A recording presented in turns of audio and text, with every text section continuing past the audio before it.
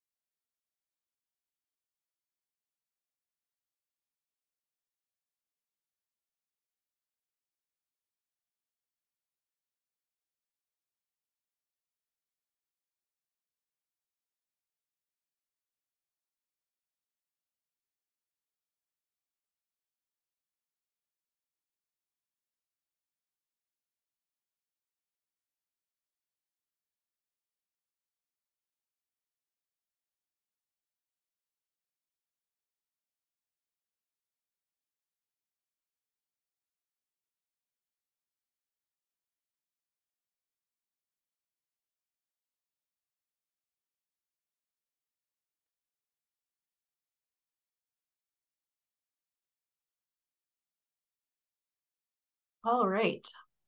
Welcome everyone to this second of two virtual public meetings on the revised draft supplemental environmental impact statement for near-term Colorado River operations hosted by the Bureau of Reclamation.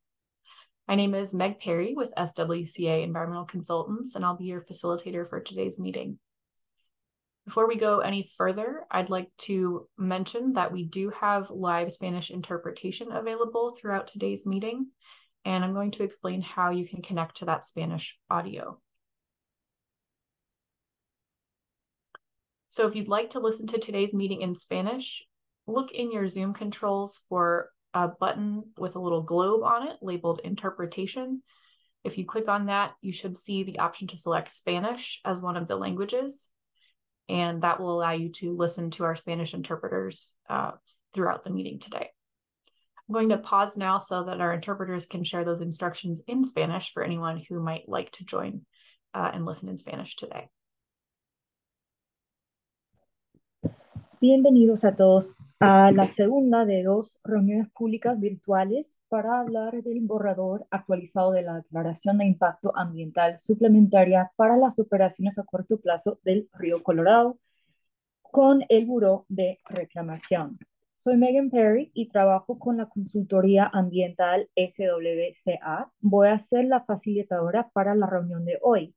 Antes de empezar, nada más quiero mencionar que contamos con la interpretación en vivo en español para la reunión de hoy y les voy a explicar a quienes quieren escuchar en español cómo pueden acceder a ese audio. Para escuchar la reunión en español, ustedes verán en la pantalla de Zoom, en los controles, un icono de un globo terráqueo donde dice Interpretation o interpretación. Hagan clic en ese icono y verán una lista de opciones donde estará la opción de Spanish o español. Hagan clic en esa opción para acceder al audio en español durante la reunión de hoy. Gracias. Thank you. For those listening in English today, no need to click anything. You can just remain as you are. So with that, just a little bit of introduction to what's coming up in our meeting today. We will start with a welcome from the Bureau of Reclamation and then turn into presentation on the background for this process, an overview of the revised draft supplemental environmental impact statement, or SEIS, the alternatives considered in that draft, and a summary of the impacts analysis. Following the presentation, we'll have a few minutes available to answer clarifying questions from you all about the presentation, and I'll explain in a moment how to submit those questions. few notes about the Zoom webinar environment that we're holding this meeting in today. As you saw when you signed in, the webinar is being recorded, and we have quite a number of people potentially attending today, so we do have microphones muted and chat disabled. But do watch the chat, as we'll use that to share a few pieces of information that you might want to reference throughout the meeting, such as links to project websites or information about how to comment. As I mentioned, you'll be able to submit questions throughout the meeting if you have clarifying questions on the presentation, and you can use the Q&A tool in Zoom to submit those. So look for the 2 talk bubbles in your Zoom controls. If you click on that, you will see a place to type in your question and click submit. And then the team here from Bureau of Reclamation can see your questions and will respond when we get to that Q&A portion of the meeting. All right. With that, I'm going to turn it over to Genevieve Johnson to share welcomes on behalf of the Bureau of Reclamation. Actually, first I'm going to share the welcome and introduction video from the Commissioner of the Bureau of Reclamation, Camille Klimlim-Tooten, apologies, and then we'll turn to Genevieve. So just a moment while I pull up that video.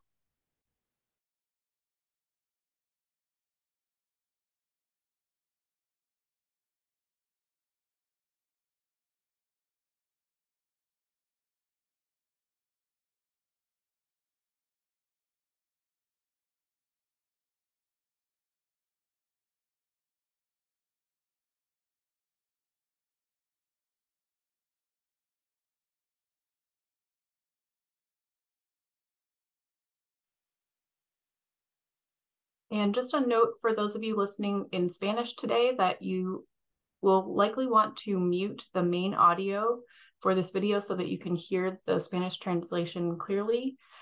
So click again on that globe icon that's labeled interpretation, and you can select audio in order to have the Spanish interpretation coming through clearly.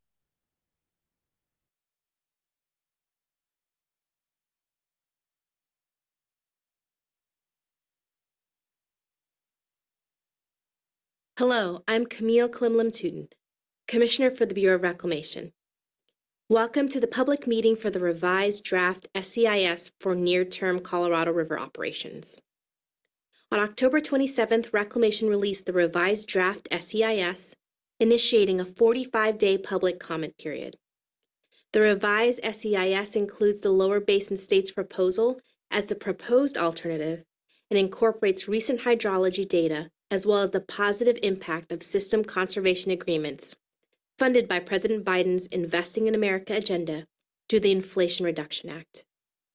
The SEIS will provide the guidelines needed in the basin to prepare for and respond to potential drying conditions until the expiration of the 2007 interim guidelines at the end of 2026. The SEIS is a process, which is the focus of today's public meeting, and is separate from the post-26 initiative that seeks to develop longer-term operating guidelines. The revised draft SEIS provides tools in both the upper and lower basins to protect critical infrastructure at Lakes Powell and Meade. The proposed action has been developed based on strong basin partnership. This reflects the collaborative focus of Reclamation's process to this point, in which we intend to continue with this public comment period. In developing the next management framework for the river system, the Bureau is committed to an inclusive and transparent process that enhances meaningful public engagement. Your input is vital as we work towards short and long-term solutions for the Colorado River Basin. We are seeking public feedback on the proposed alternative, expected impacts, and other issues within the scope of the document. The deadline for submitting comments is December 11th, 2023. On behalf of the SEIS team and Reclamation leadership, I thank you for joining us today, and I look forward to a productive exchange of ideas.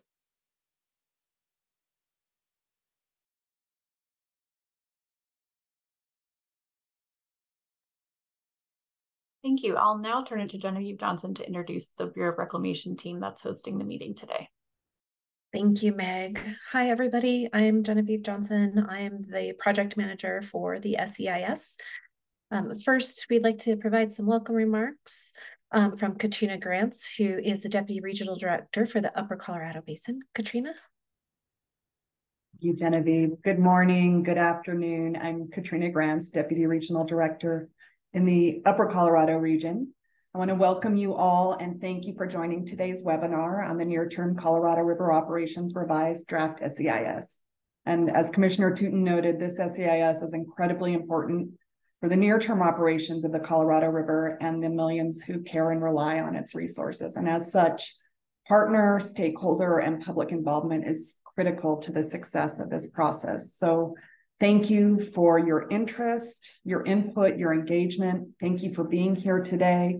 In advance, thank you for your comments and feedback on this draft. And lastly, thank you for your continued engagement and input on all Colorado River issues. So now I'll turn it over to my colleague, Dave Arend in the Lower Basin. Good morning, everyone. I'm David Arend, Deputy Regional Director for the Lower Colorado Basin. On behalf of Jackie Gould, the Lower Colorado Basin Regional Director, I'd like to welcome you all to this public meeting this afternoon or morning. I'd like to thank our staff and partners throughout the basin who contributed to the revised draft supplemental environmental impact statement. I would also echo the Commissioner's comments concerning the collaboration and would like to emphasize our commitment to protecting the Colorado River. As Commissioner Tootin said, the SIS is providing us tools needed in the basin to prepare for and respond to drying conditions until the post-2026 process develops longer-term operation guidelines. So the proposed action, which you will learn about more in this meeting, is a consensus-based approach to protecting critical infrastructure at Lake Powell and Lake Mead. The proposed action, which was submitted by the Lower Basin states in May of 2023, is a viable alternative that reduces risks of very low reservoir levels in the basin. It was made possible by the Inflation Reduction Act. We welcome your continued involvement in this process and look forward to your questions and comments. Thank you. Thank you, Dave and Katrina. I'd like to now introduce the Reclamation team who's on the call today to help answer your questions and who have been instrumental in not only preparing today's presentation, but the document that is out for public comment right now. If folks could please turn on their cameras.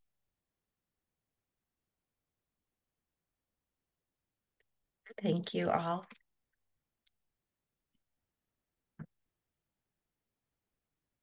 Great. And Meg, if we could bring up the presentation.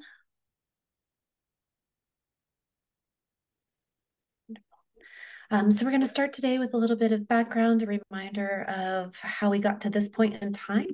And I'd like to introduce Megan Thiemann, who will go through this part of today's presentation.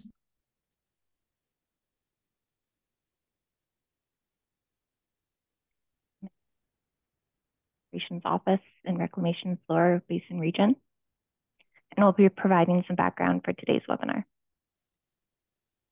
So the Colorado River Basin is experiencing a historic drought with flows from 2000 to 2022 being the lowest in the past 120 years and one of the lowest in more than 1,200 years. From 2020 to 2022, we had 3 back-to-back dry years with inflows ranging from only 37% to 63% of average. As a result, the 2 largest reservoirs in the basin are both near historically low water levels, with Lake Powell at just 37% of storage capacity and Lake Mead at just 34% of storage capacity. Next slide. Shows storage in Lake Powell and Lake Mead and the combined storage of the 2 reservoirs since 1960. At the end of water year 1999, when the drought and low flow conditions started, the combined storage of Lake Powell and Lake Mead was at 92% of capacity. During the first 5 years of low flow conditions, storage declined by half. For the next 15 years, there's some year-to-year variability, but the overall downward trend continued, even with a few high inflow years during that time. From 2020 to 2022, The inflow was well below average, and storage declined by nearly half again, from 45% to 26% of capacity. With the above average inflow in water year 2023, the combined Powell and Meade storage increased to 35% of capacity by the end of the water year. That is still low, and as we've seen in the past year. Next slide. Megan, your sound is coming in and out just a little bit, so I don't know if you can adjust your headset at all. Okay, sorry, does this sound better? That is a little better, yep. Okay. This slide shows a cross-section of Glen Canyon Dam with Lake Powell key elevation. Lake Powell is currently near an elevation of 3,572 feet. 3,490 feet is minimum power pool. Below that elevation, water could no longer flow through the 8 penstocks and turbines that generate hydropower, and water releases would solely depend on the river outlet works. Glen Canyon Dam was not designed to operate solely through the outlet works for extended periods of time, however, and doing so would put water deliveries at risk with potential adverse impacts to downstream resources and infrastructure. Below elevation 3,370 feet, no water can be released through the dam via gravity. This elevation is referred to as dead pool. The draft SEIS references elevation 3,500 feet, which is just 10 feet above minimum power pool. Next slide.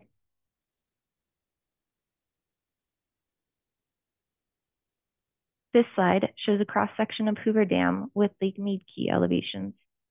Lake Meade is currently near an elevation of 1,065 feet. Elevation 950 feet is minimum power pool at Hoover Dam. Dropping below this elevation would result in a loss of hydropower at Hoover. In addition, because the reservoir drops more quickly at lower elevations, operating below elevation 950 feet and near dead pool increases risk to water delivery and has potential adverse impacts to downstream resources and infrastructure. The bottom of Hoover Dam's intake towers is at elevation 895 feet, which is dead pool at Lake Meade, or the point at which water can no longer be released through Hoover Dam via gravity. The draft SEIS references elevation 1,000 feet, which is just 50 feet above minimum power pool. And with that, I'll now pass the presentation back to Genevieve Johnson to provide an overview of the revised draft SEIS. Thank you, everyone. Thank you so much, Megan. Next slide. So we wanted to remind everybody of what the supplemental EIS is and why it's important. In November of 2022, the Department of Interior proposed development of the SEIS to supplement the 2007 EIS and interim guidelines.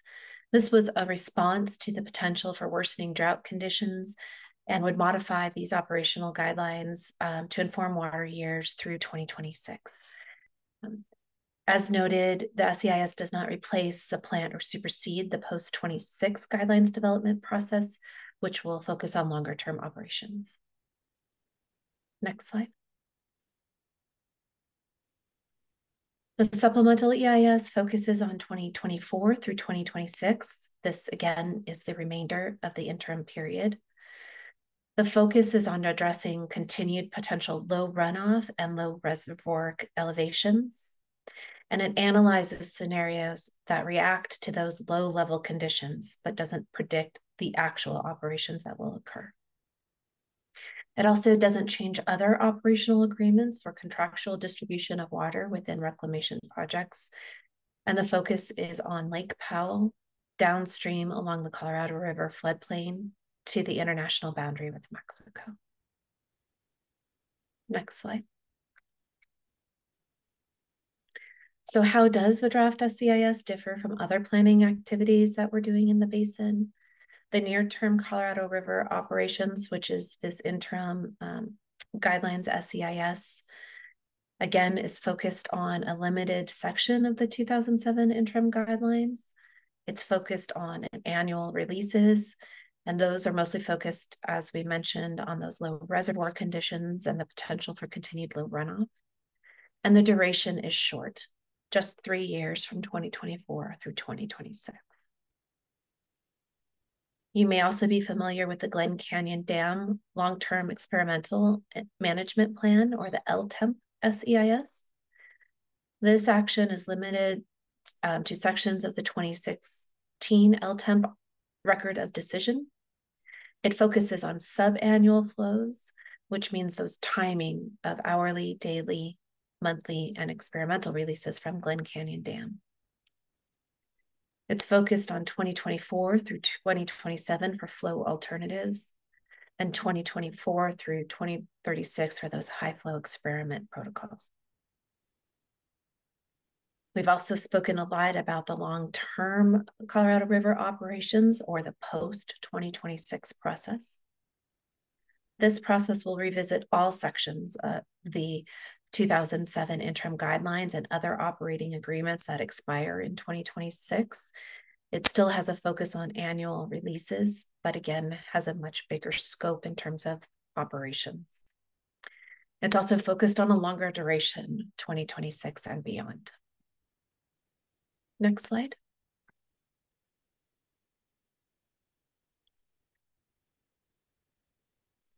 So the draft SEIS was issued in April 14th, 2023, and it analyzed a no action alternative and action alternatives 1 and 2. That was based on hydrology modeling from September of 2022. Since that time, we received a new proposed alternative, the lower division proposal, in May of 2023, and we had improved Colorado River Basin hydrology. So we've updated the hydrologic modeling utilizing June 2023 hydrologic modeling, which shows a substantial risk reduction in reaching that critical elevation at both Lake Powell and Lake Mead. As a result, Reclamation withdrew the draft SEIS in May of 2023. We've worked to analyze that proposed alternative and use the updated modeling, and now before you is the revived draft SEIS. Next slide. As we updated the hydrologic modeling, we recognized that the lower division state proposal provided additional reduction in the percent of traces that both Lake Powell and Lake Mead could reach critical elevations, while still achieving the same purpose and need objectives in the SEIS. This graph shows the percent of traces that Lake Powell could reach critical elevation 3,490 feet on the left, and the percent of traces that could reach critical elevations for Lake Mead on the right. The faded colors show the percent of traces that could reach these critical elevations in the old draft SEIS that used the September 2022 hydrology for the no action, action alternative 1, and action alternative 2, which were presented last spring. So for example, the light pink bar graph shows the no action alternative using the September 22 modeling has over 50% of traces where Lake Powell elevation could decline below elevation 3490, and over 50% of traces where Lake Mead could decline below elevation 1000. Using the updated June 23 hydrologic modeling, you can see that the risk at Lake Powell falls below 10%, and the risk at Lake Mead falls below 5%. Similarly, for the old action alternatives 1 and 2, the risk of falling below those critical elevations is around 10% at Lake Powell and over 40% at Lake Mead when we use the September hydrologic models. And some risk still remains even with the updated June hydrology. The proposed action, which is in blue, shows that the risk to both reservoirs is reduced comparatively. And so for these reasons, alternatives 1 and 2 were moved into the considered but eliminated from detailed analysis section in the revised SEIS. Next slide. So this slide provides a summary of key milestones. As a reminder, we started this process in November 17th, 2022 with a notice of intent to develop the SEIS, which was published in the Federal Register. We had a public scoping period from November 17th to December 20th of 2022. We published the draft SEIS in the Federal Register on April 14th, 2023. In May, we withdrew that draft SEIS. Since then, as I mentioned, we've been working on the proposed alternative and revising the hydrologic modeling. And on October 27th of 2023, we published the revised draft SEIS. That started the public comment period, which closes on December 11th. We expect to issue a final SEIS and record of decision in spring of 2024. Next slide. During this public comment period, as mentioned earlier, we are seeking your feedback on the alternatives that are presented, any draft impacts or missing impacts, and other issues within scope of the document. Next slide.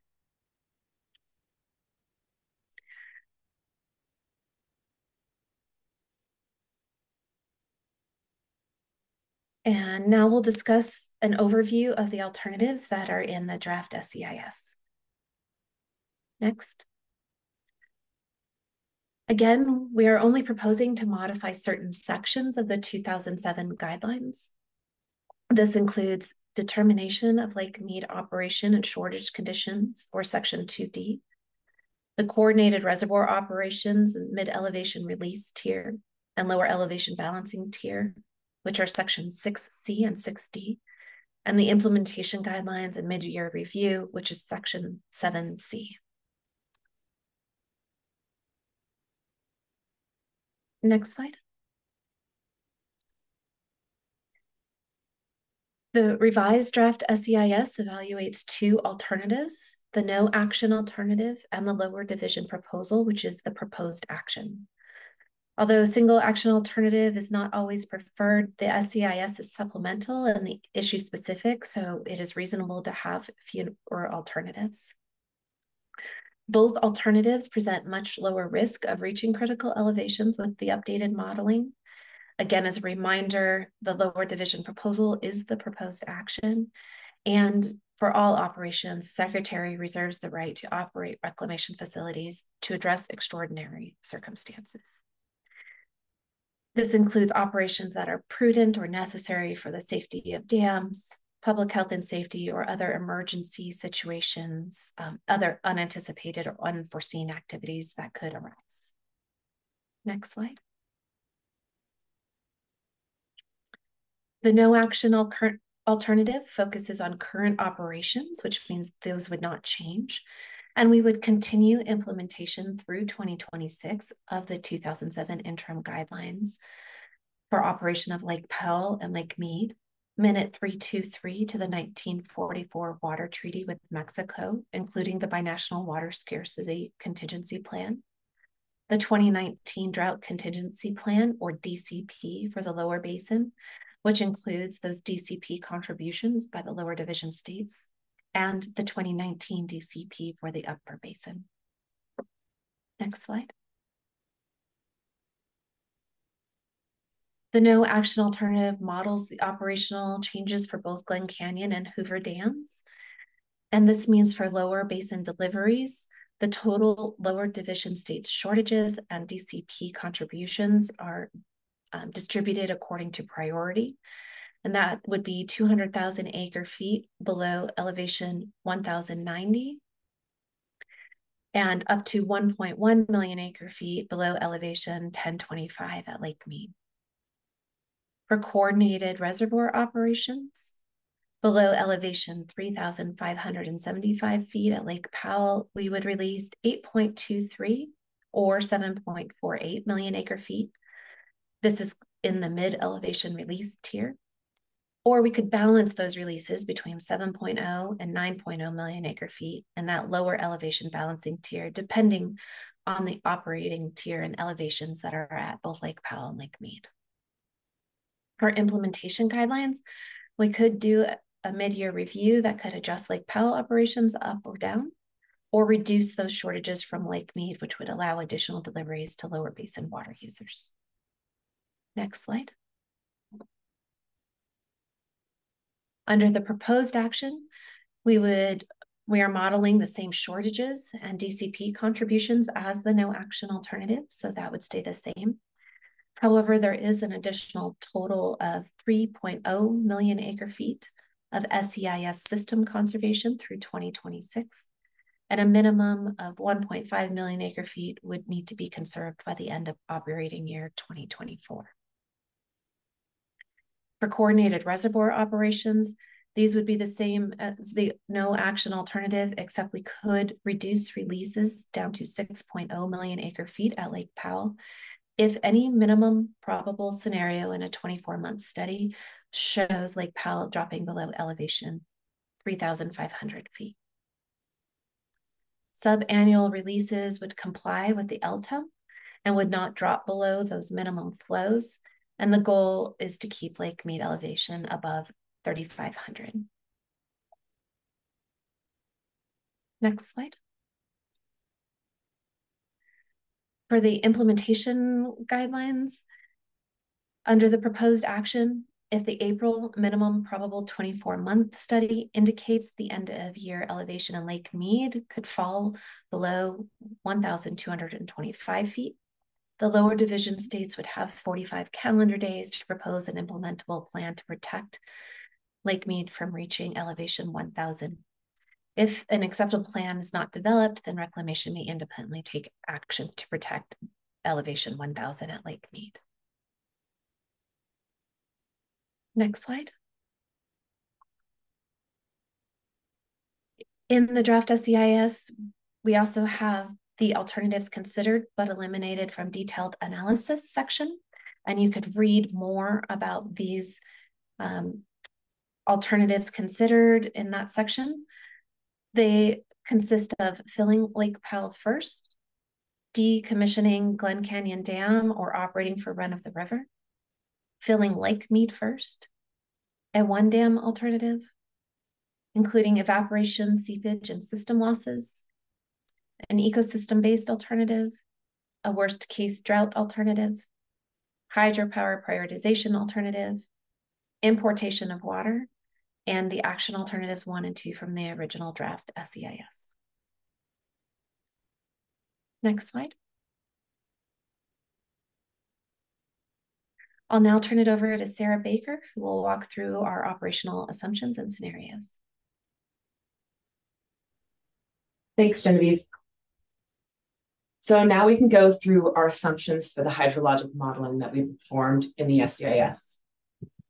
So for both alternatives, we're using the Colorado River Midterm Modeling System, or CRIMS, and we're using the June 2023 version of this.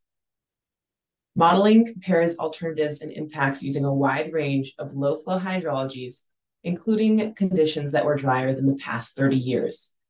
And these hydrologies come from the June 2023 forecast. For Glen Canyon Dam, operating tiers and releases are consistent with the 2007 interim guidelines. In the lower basin, shortage volumes and DCP contributions are consistent with the 2007 interim guidelines and the 2019 lower basin drought contingency plan. Reductions in savings in Mexico will continue to be implemented per minute 323. Next slide. So now we can review the assumptions for hydrologic modeling that are specific to the proposed action.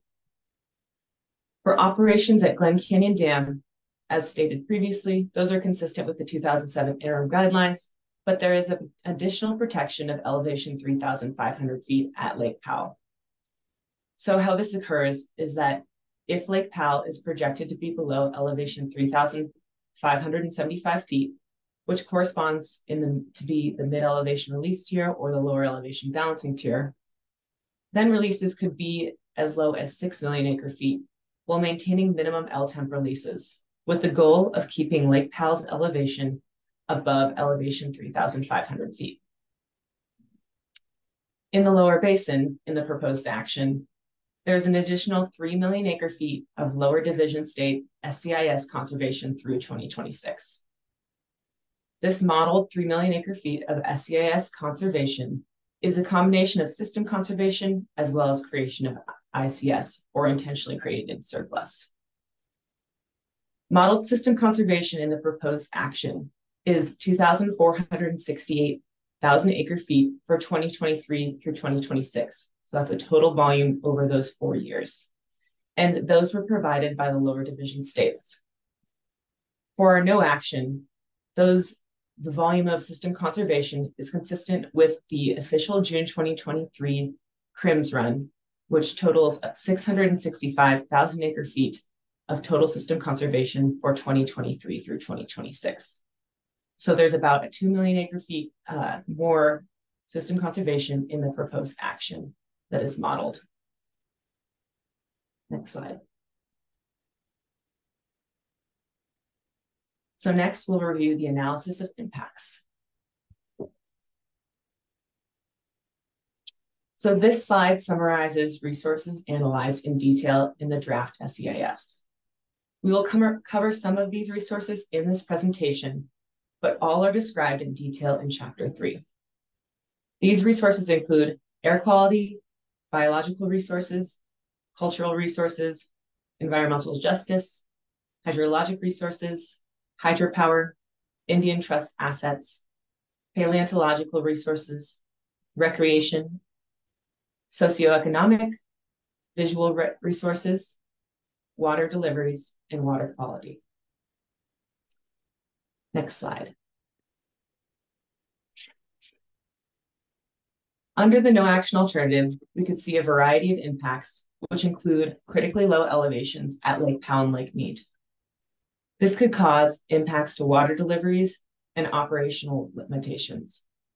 Additional impacts could be loss of hydropower production, flow limitations in the Grand Canyon, limited flow for ecological programs, reduced water availability to water users basin-wide, and US-Mexico water treaty obligations. Next slide. So now we'll review the hydrologic resources. This includes an analysis of reservoir elevations and releases. Since the original draft SEIS, we have updated the hydrology and initial conditions used in the hydrologic modeling. When the SEIS process began, our analysis was performed using September 2022 initial conditions and hydrology.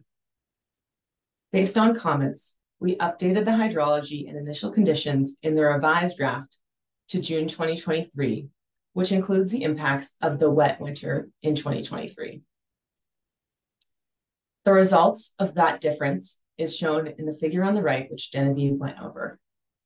You can see from the light colored regions or bars to the darker colored bars, which represent the updated modeling with the June 2023 hydrology, there's a significant decrease in the percent of traces falling below critical elevations at both Lake Powell and Lake Mead. Next slide.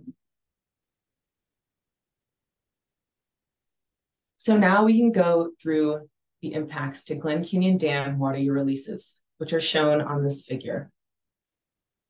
We're showing the annual water use releases from 2024 through 2026.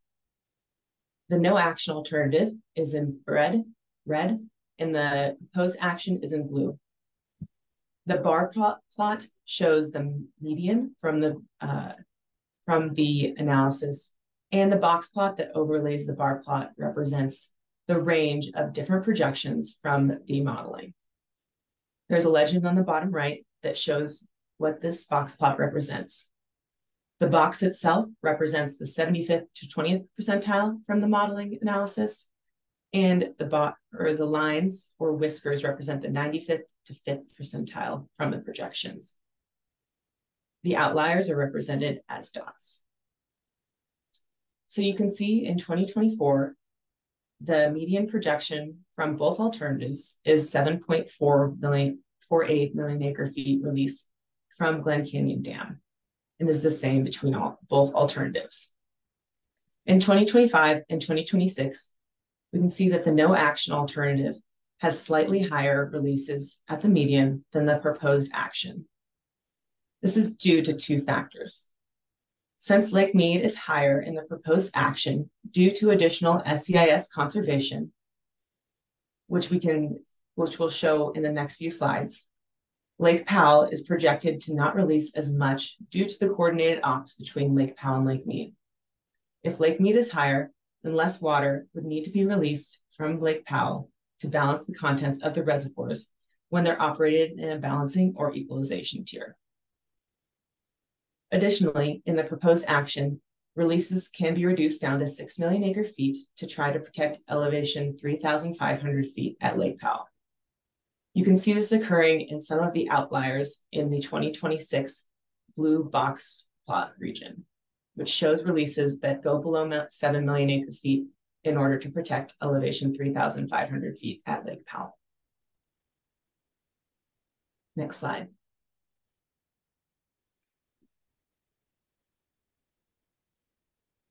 Next, we'll go through the full range of reservoir elevations that are projected from both alternatives.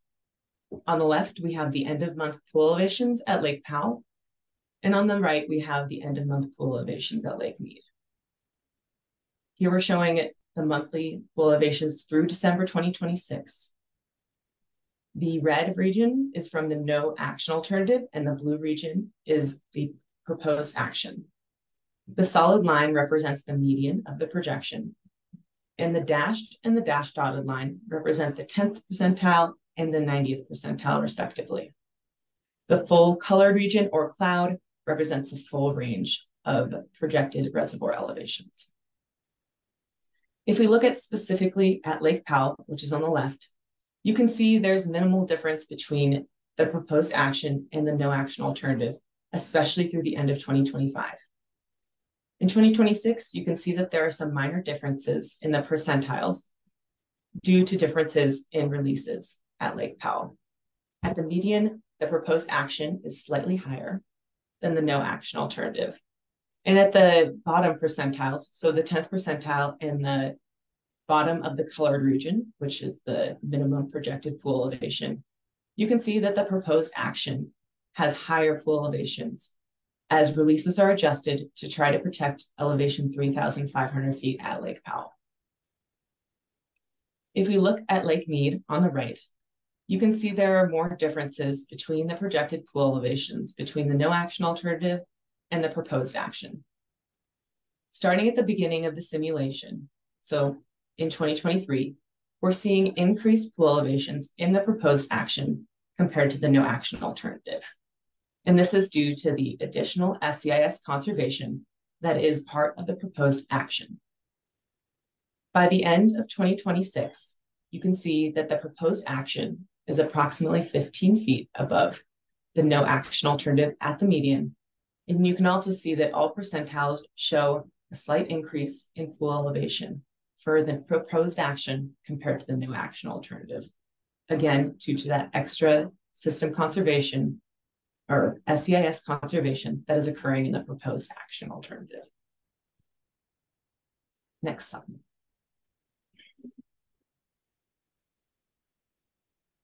To illustrate the continued need, despite good hydrology in 2023, Reclamation modeled plausible hydrologic scenarios from the ensemble streamflow prediction or ESP traces.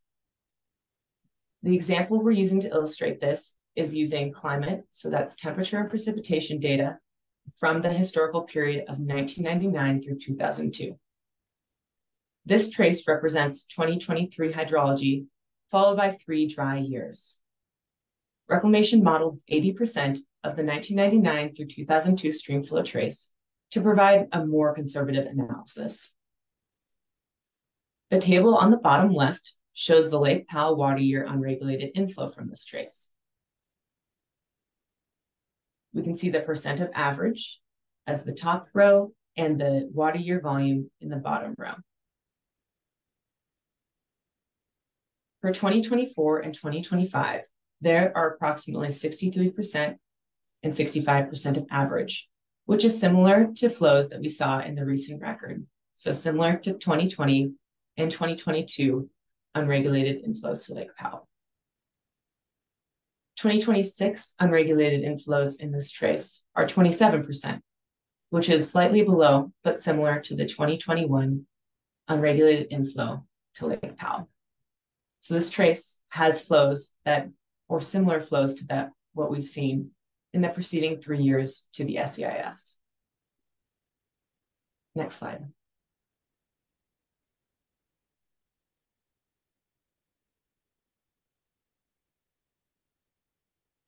So next we'll go through the results for the no action alternative for this individual streamflow trace.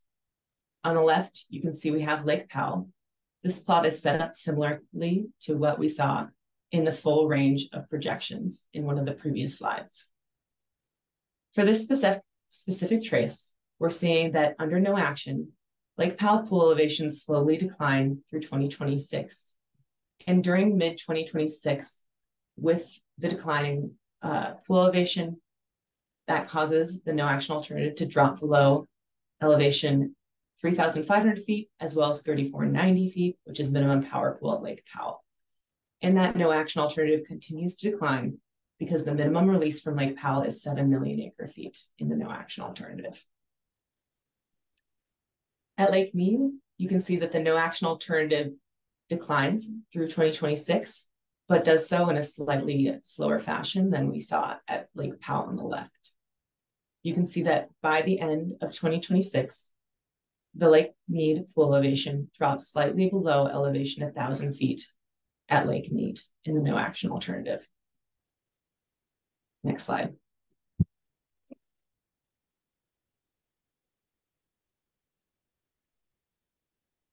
So next we can layer on the post action onto this individual streamflow trace analysis.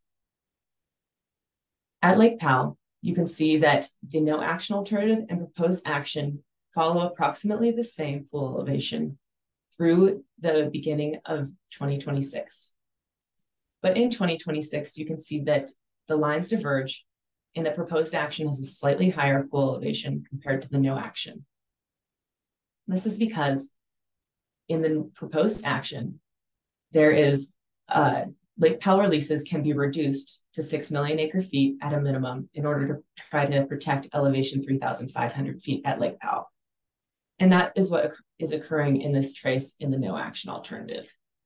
You can see that though it drops slightly below elevation 3,490 feet or minimum power pool, it is much above the no action alternative by the end of 2026. For Lake Powell, you can see that from the beginning of the simulation, the proposed action has a higher pool elevation than the no action alternative. You can see that that difference tends to grow through the end of 2025, and there are some slight differences, or the differences between the proposed action and the no action alternative through 2026 decrease slightly due to differences in Lake Powell's release, but by the end of 2026, the proposed action is still above the no action alternative for Lake Powell and remains above, or sorry, Lake Mead, and remains above elevation 1,000 feet. Next slide. So next, we can summarize the results of reservoir elevations in a different manner. So here we're looking at the percent of traces that fall below critical elevations at Lake Powell on the left and Lake Mead on the right. For Lake Powell, we're showing the percent of traces that fall below elevation 3,490 feet anytime during the water year for each alternative. You can see that in 2024, neither alternative has projected pool elevations below elevation 3,490 feet or minimum power pool. But in 2025, the no action alternative has approximately 1% of traces that fall below this critical elevation. In 2026, the no action alternative has a higher percentage of traces falling below elevation 3,490 feet at about 6%, while the proposed action does have some traces that fall below elevation 3,490 feet, but that remains low at approximately 2%. At Lake Mead, we're showing the percent of traces that fall below critical elevation of 1,000 feet at Lake Mead. during any time during the calendar year. Neither alternative shows this happening until 2026. In 2026, the the no action alternative has approximately 4% of traces falling below 1,000 feet at Lake Mead, while the proposed action has about 2% of traces falling below 1,000 feet at Lake Mead. So you can see that when looking at critical elevations at Lake Powell and Lake Mead, the proposed action has lower percent of traces falling below these critical elevations compared to the no action alternative. Next slide.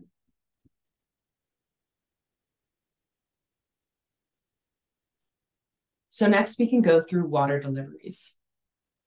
Here we're talking about the total water deliveries to the lower division states, as well as deliveries to Mexico. We're going to summarize the results in this presentation, but for more detail, you can read Chapter 3 of the revised draft SEIS. Next slide. So first, we're going to go through a summary of the model lower division state shortages, DCP contributions, and estimated SEIS conservation for the proposed action for 2023 through 2026 by Lake Mead elevation, which is shown here. We have the 2007 interim guidelines shortages in light orange, the 2019 DCP contributions in a darker orange, and the estimated 2023 through 2026 SEIS conservation in gray. You can see that the 2019 DCP contributions start when Lake Mead is projected to be below elevation 2 or 1,090 feet at Lake Mead.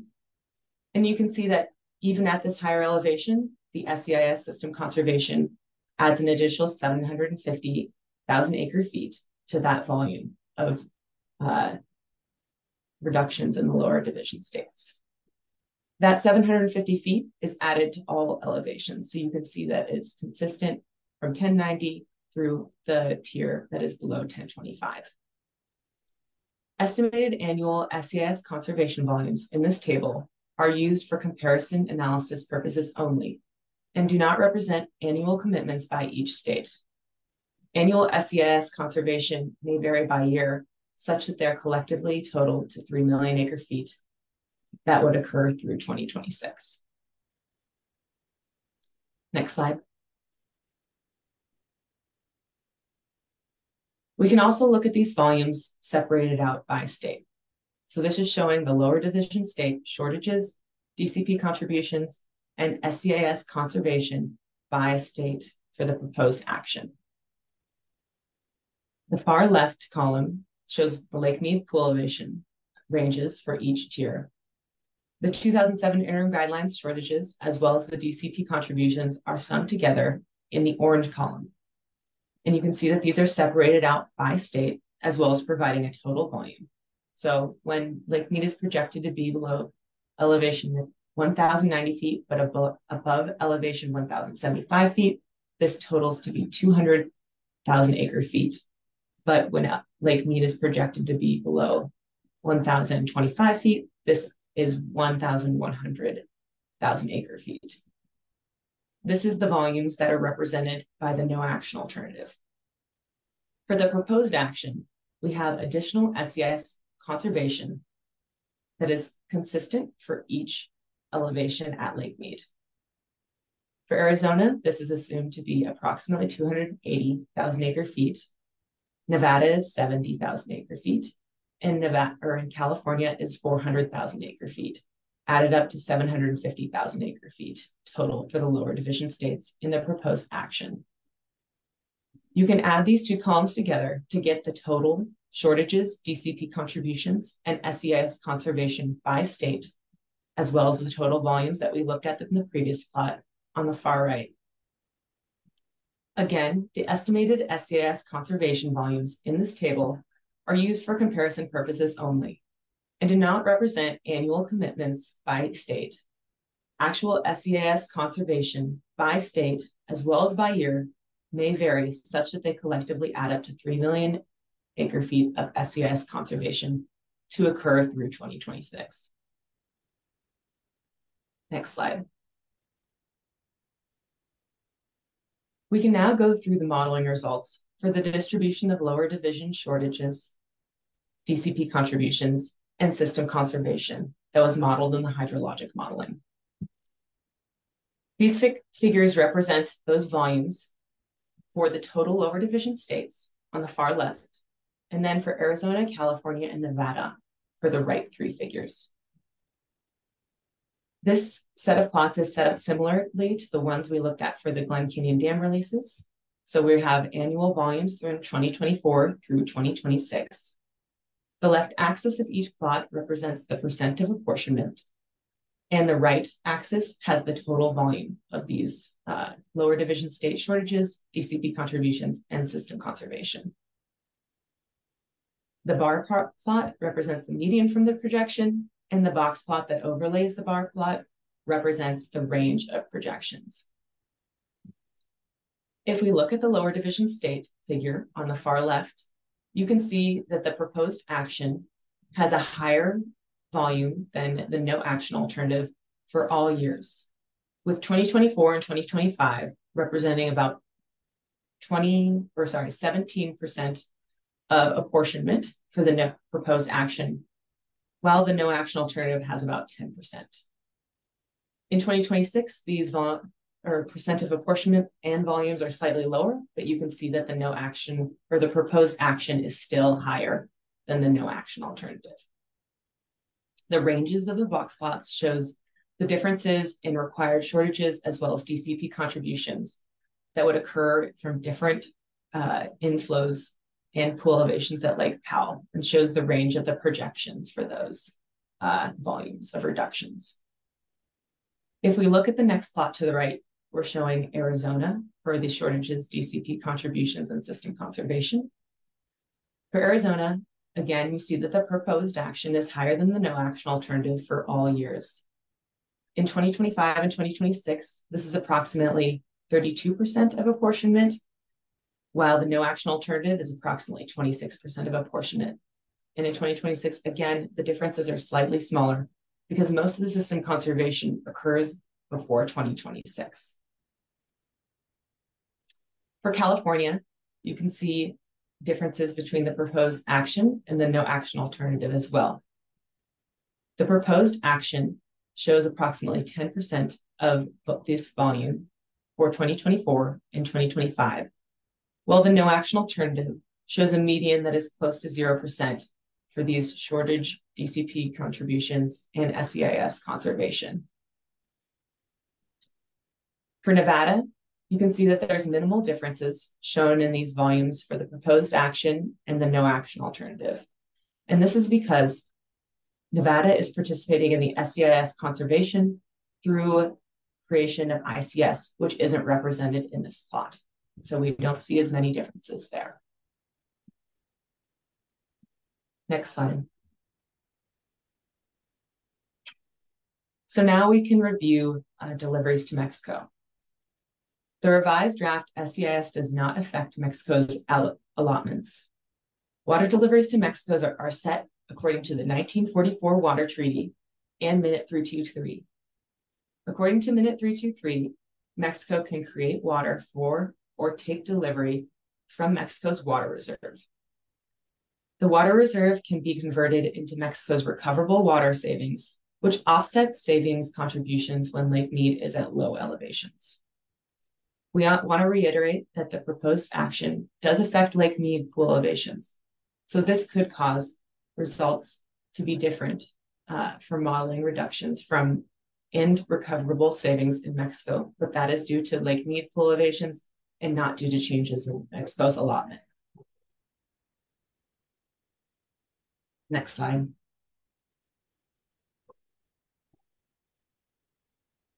So now we can provide a summary of the hydrologic and water delivery modeling. There is still a potential for continued low runoff conditions in the Colorado River Basin, which could lead Lake Powell and Lake Mead to decline to critically low elevations. In the proposed action, the chance of falling below critical elevations through 2026 is reduced compared to the no action alternative. To achieve this, a combination of reduced releases from Lake Powell to protect elevation 3,500 feet, and lower basin SCIS conservation up to 3 million acre feet are needed. Again, the proposed action does not impose additional mandatory shortage reductions on water users through 2026, but instead assumes SCIS conservation through 2026 up to 3 million acre feet. Next slide. And now I'll hand it over to Genevieve to review the remaining resources. Thank you, Sarah. I'm going to provide a quick overview of some of our key resources. In particular, for biological resources, we looked at riparian vegetation and native and invasive plant species, wildlife in general, and specific special status species. Indicators for impacts on vegetation are based on changes in water elevation that result in changes in vegetation abundance, general location, and plant community composition. For vegetation, both alternatives result in similar impacts from possible decreasing water elevations at Lake Powell and the Glen Canyon Dam to Lake Mead section until 2025. Impacts may include short-term changes to vegetation, an increase in non-native plant species, a loss of suitable habitat for native plant species. However, from 2025 until 2026, the proposed action results in slightly higher water elevations, thereby exposing fewer acres of shoreline to possible non-native species. And in most scenarios, impacts on riparian vegetation in the Glen Canyon Dam to Lake Mead section and Hoover Dam down to the border with Mexico would be similar for both alternatives until 2026. Analysis of impacts for terrestrial wildlife and special status species are based on that vegetation impact analysis. Impacts on the fish community also incorporate models results from the GT Max model and USGS smallmouth bass model where applicable. For wildlife and special status species, the driest hydrologic futures would result in decreased water elevations that could impact those species through 2025 for both alternatives. Again, from 2025 through 2026, the proposed action results in higher water elevations at Lake Powell and Lake Mead, reducing those impacts compared to the no action alternative. And differences between alternatives downstream of Glen Canyon Dam and Hoover Dam are likely to be minor. Next slide. For cultural resources, we looked at archaeological sites around the reservoirs and along the river, as well as Native American Traditional Cultural Properties, or TCPs, and resources of concern. Impact indicators for this analysis include lake elevations and changes in river flows that could expose historic properties to damage, the availability of windblown sediments to protect archaeological sites, effects on traditional cultural properties, and changes in access to sacred sites. Both alternatives again result in lake elevations that could further expose resources to damage from wave action, wet and dry cycling, increased visitation, and unauthorized collection or vandalism at Lake Mead, but not at Lake Powell. And this is because Lake Powell's elevation is expected to remain above 3,500 feet. This protects those cultural resources below that level. For Lake Mead, the proposed alternative has fewer negative impacts compared to the no action alternative because pool elevations would be slightly higher under the proposed action, and resources at the lake margins would still be vulnerable to wave action and wet dry cycling, while resources above that lake elevation could be subjected to more visitation. For both alternatives, water releases would be within those defined for Glen Canyon Dam Long-Term Experimental Management Plan, or LTEMP, and no additional impacts to archaeological sites under those analyzed through LTEMP are anticipated. Impacts to traditional cultural properties and resources of concern to Native Americans would be the same under both alternatives. Next slide. The recreation sections look at shoreline public use, reservoir boating, river and whitewater boating, and sports fishing in the geographic areas at Lake Powell, from Glen Canyon to Lake Mead, at Lake Mead, and from Hoover Dam to the border with Mexico. Shoreline public use is associated with boating facilities, access to points of interest, and other opportunities in each river reach water elevations were used as indicators for those recreational facilities that could be impacted, and changing in boating navigation hazards in navigable areas, as well as changes in any safe boating capacities. River flow data were used to analyze impacts to whitewater boating, such as increased exposure to navigation hazards and changes in access or use of areas or trip duration. And there's also a general discussion about changes in flow and salinity, as well as water temperature, to discuss impacts to sports fishing. For recreation at Lake Powell, impacts are similar between both alternatives until 2025. Lake Powell elevations may continue to be below critical thresholds for both launch facilities, and some new areas of Glen Canyon might be exposed. Sports fish populations, however, are not expected to be impacted. From 2025 to 2026, the proposed action results in a higher maximum proposed reservoir elevation, thereby reducing impacts compared to the no action alternative. For recreation downstream of Lake Powell to Lake Mead, daytime flows do not drop lower than safe whitewater boating thresholds, so there would be similar impacts under both alternatives. And lethal limits for rainbow trout are not expected to be exceeded, although we recognize that release temperatures under the proposed action could be more variable. For recreation at Lake Mead under the no action alternative, projected reservoir elevations could be below critical thresholds for all boat launch facilities except for the Pierce Ferry Road launch ramp. And the projected median pool elevation for Lake Mead will likely result in boaters encountering more navigational hazards. Sports fish are not expected to be impacted, and impacts under the proposed action are slightly reduced, again, due to that projected higher Lake Mead elevation in the proposed action. For recreation downstream of Lake Mead, for both alternatives, there are minimal changes to boating navigation hazards or changes in use or trip duration, and sports fish are not expected to be impacted under either alternative. Next slide. For socioeconomics, we looked at agriculture, recreation, and municipal and industrial use.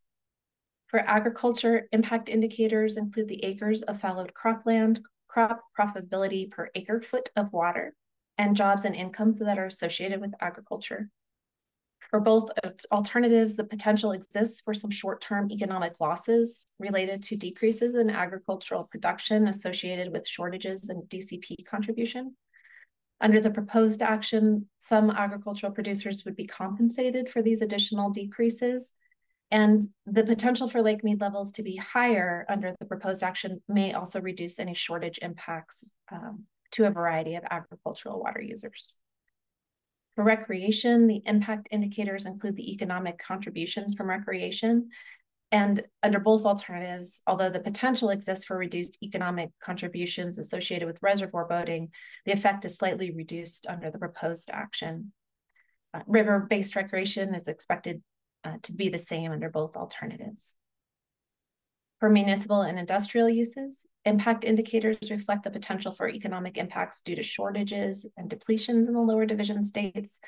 Under both alternatives, the potential exists for domestic water shortages. However, again, the proposed action may reduce those shortage impacts to a variety of the domestic water users by maintaining more water in the system storage in Lake Mead.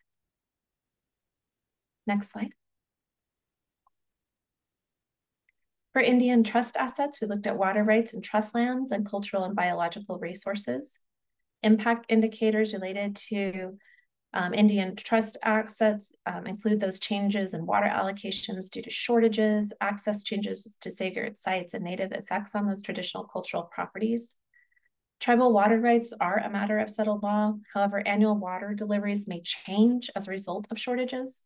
Water deliveries, shortages, and contributions would continue to be based on the 2007 interim guidelines and DCP under both no action and proposed action. And tribes may participate in any voluntary compensated system conservation as part of either alternative. Under the proposed action, long-term water deliveries are projected to be more reliable compared to the no action alternative. For cultural and biological resources, impacts are similar as we previously described for both alternatives. Again, lower river levels may expose more cultural resources to visitation, and decreases in water elevation may result in short-term changes to riparian vegetation, which includes those increases in invasive plant species and loss of native plant species habitat. No impacts on biological resources for Indian trust assets are expected under either alternative.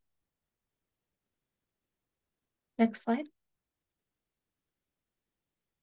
For more information, you can visit our project website, which is listed there on the screen, and we will also drop that in the chat for folks to link to.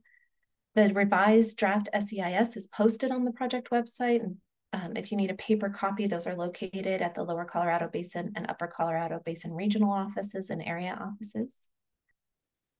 You can see the project website for additional information and materials, including how to submit comments, the project overview, an open house information stations, the recording of today's presentation, and any further details. You may send any questions that you have to crinteramops@usbr.gov, or you can also call the project telephone line at 602-609-6739.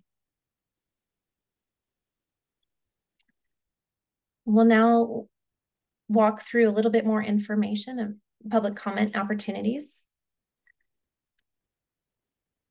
There's an interactive web page that you can also access for more information. That interactive web page provides background information and summaries of the revised draft SEIS alternatives and analysis. We'll also drop that link into the chat box for you. And you can scroll down to the blue sections and click on topics to explore any background information. Next slide.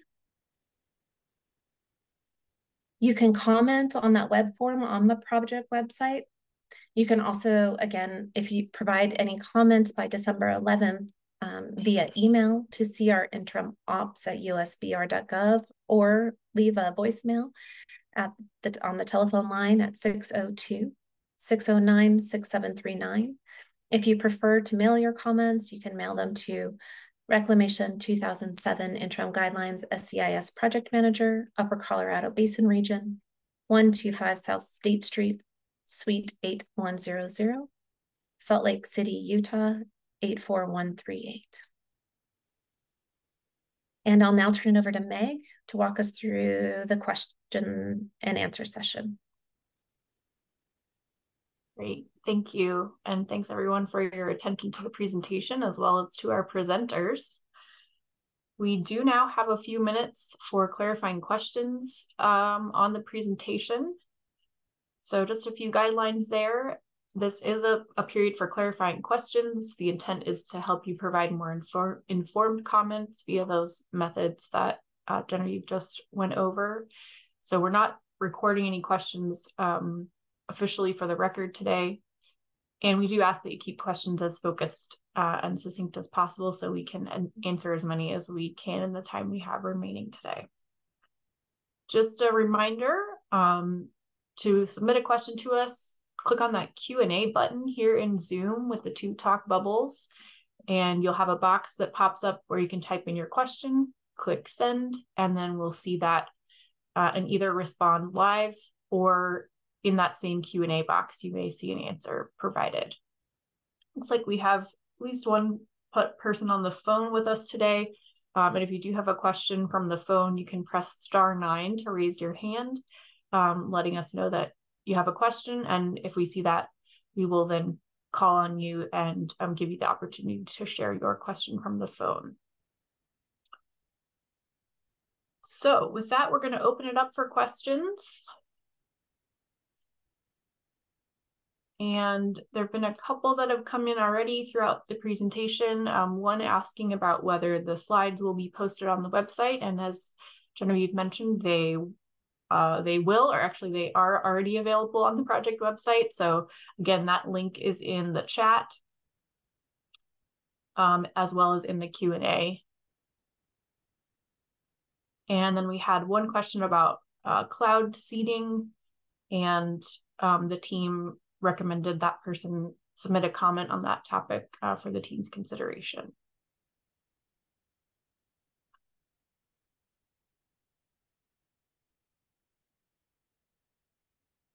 right, so a few questions coming in, which is great, and we'll work to get some answers together here for you.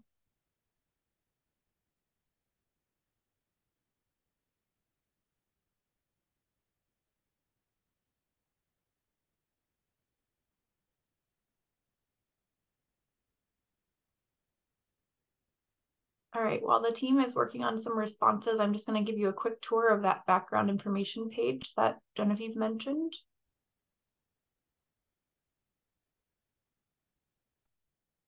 So let me just pull that up.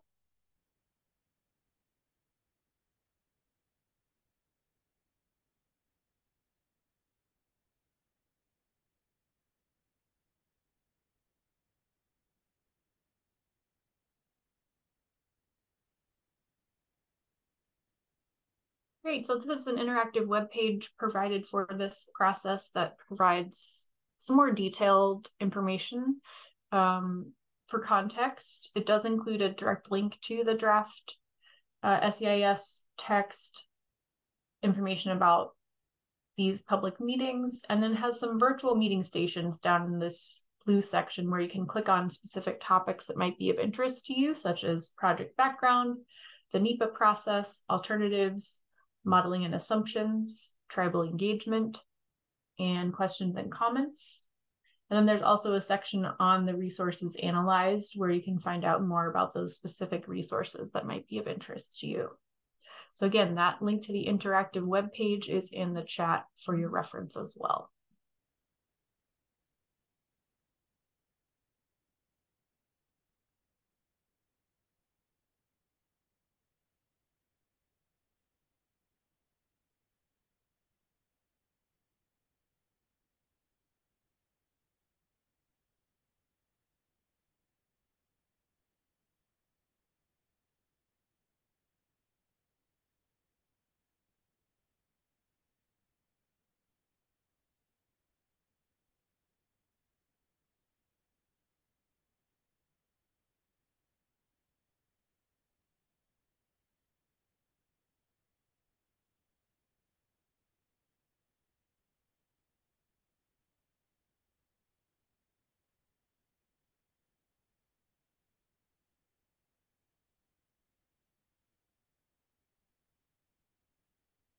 All right, see a number of good questions here.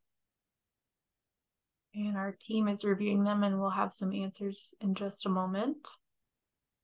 And it's possible we won't get to all the questions before the end of the meeting time today. So I'll just share a quick reminder that if you do have additional questions after today's meeting, you do have the option to reach out via the CR interim ops at usbr.gov or the project telephone line 602-609-6739 to follow up on anything that we might not have time to get to today.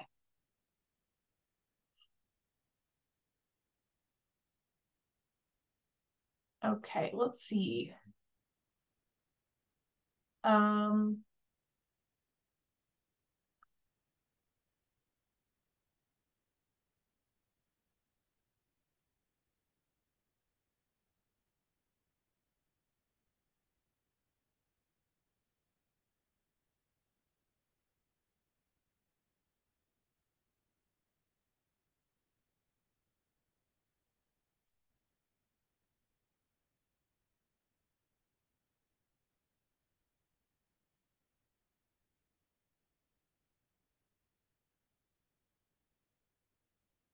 All right, if you don't already have that Q&A tool open, go ahead and click on that. We'll have, it looks like there's some answers coming in writing soon. And you'll see responses showing up in the Q&A tool. And I know not everyone can see that because some folks are on the phone, so I'll read them out loud as well once those appear in the Q&A.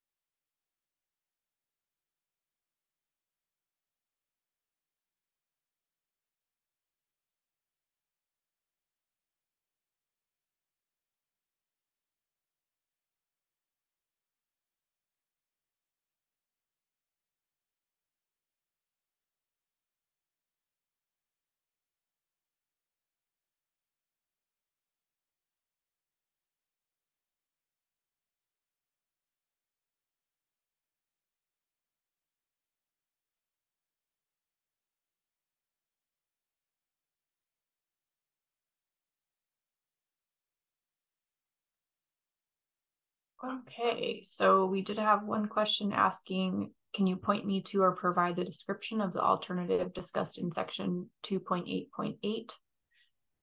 I researched the scoping report, but didn't find a letter or description. And the response there is that a summary of the hydropower prioritization is provided in chapter 2 of the draft SEIS. That's a summary of public comments. So hopefully that's helpful. And I'll drop the link to the SEIS text in the chat as well for everyone's reference.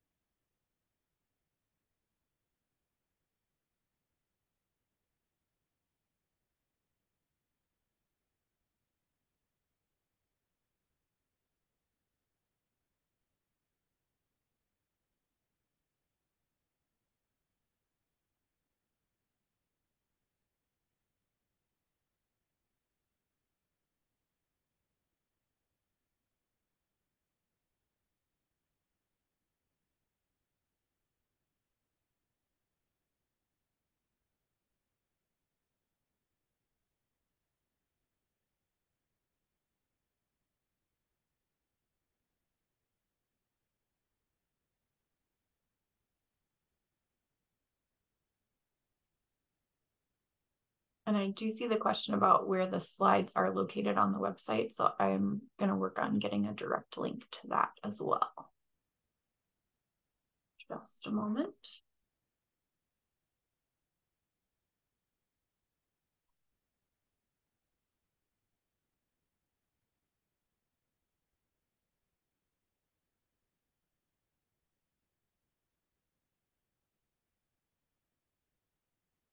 Okay, it looks like we've got a couple questions for verbal response. Genevieve, is that going to be you providing that? Yes, or I'll call on our team as necessary.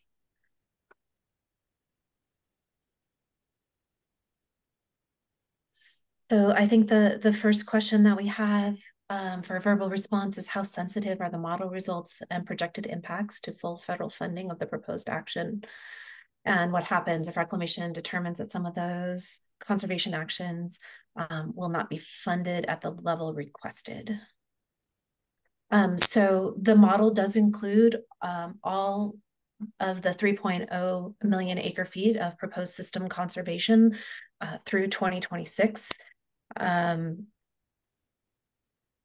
Based on our current negotiations and discussions with folks in the lower basin, we feel that we have a very reasonable and practical assumption that we will meet that 3.0 million acre feet by 2026 of system conservation. There's no funded request in the proposed action, so we will continue those negotiations, but we are on track to meet that goal. And then I think we also have a question of, how would Reclamation's latest projections for 2023 modify the revised draft SEIS compared to using the June 23 projections, at least in terms of trend? Is it a drier or wetter or no difference from 2023? And Sarah is on board to answer that. Yeah, thanks for the question. So compared to current projections, the SEIS modeling is from June 2023 is very similar to what we're currently projecting. If you look at the analysis that we did in the SEIS, it includes a wider range of low flow hydrologies that are not included in our official projections. And so therefore our projections might look a little wetter at the bottom, at the 50th percentile, as well as the minimum that we project for the SEIS modeling. So fairly similar since June. There hasn't been much change. The forecast, though, observed flows maybe were slightly wetter from the June 2023 forecast to the end of the water year.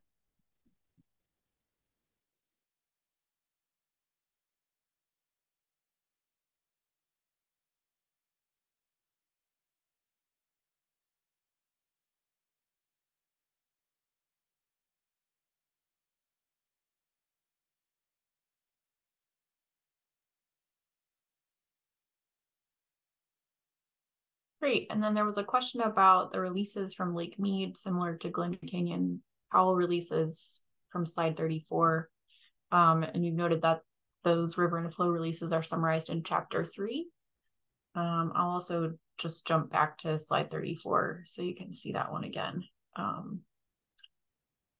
We went through a lot of detailed information, and appreciate the question about the direct link to the slides as well. We're working on that.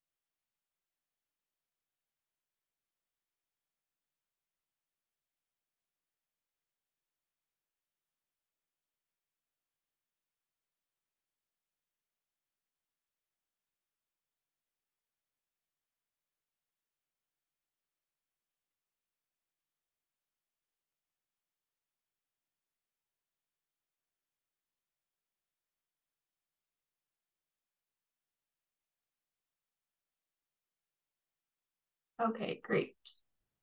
Looks like Kathy's going to provide a response on the next question. And if you wouldn't mind introducing yourself, Kathy. Good afternoon, everyone. My name is Kathleen Hollister. I am the LTEMP SEIS project manager, and I will be answering the following question. Since there are cumulative effects identified for hydropower stemming from the LTEMP SEIS, when and where will those impacts and potential mitigation be identified? So the LTEMP SEIS is still under development. We are just working on the scoping comments, and we plan to address direct and indirect impacts and any associated mitigation as we go through this process. As it stands now, we are planning to have a draft SEIS released in early 2024. Great. Thank you.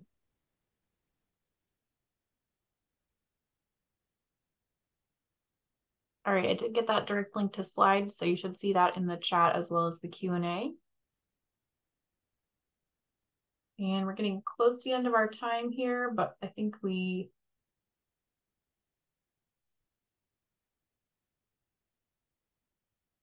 might have one more to respond to.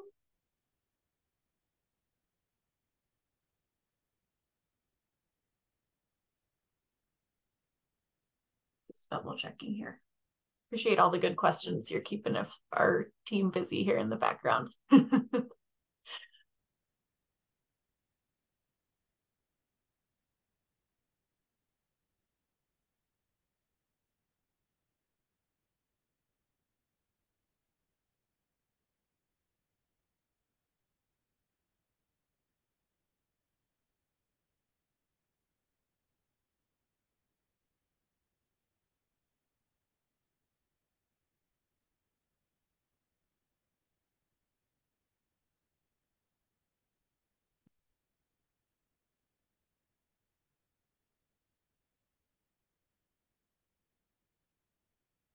All right, I know we are at our scheduled meeting end time, so I know some folks may have to leave. I'm gonna turn it to Genevieve to offer some closing remarks just in case folks are heading out.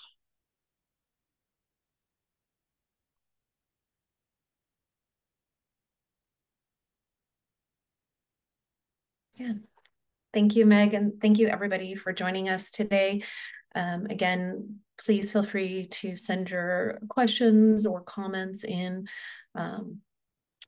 to see our interim ops at usbr.gov.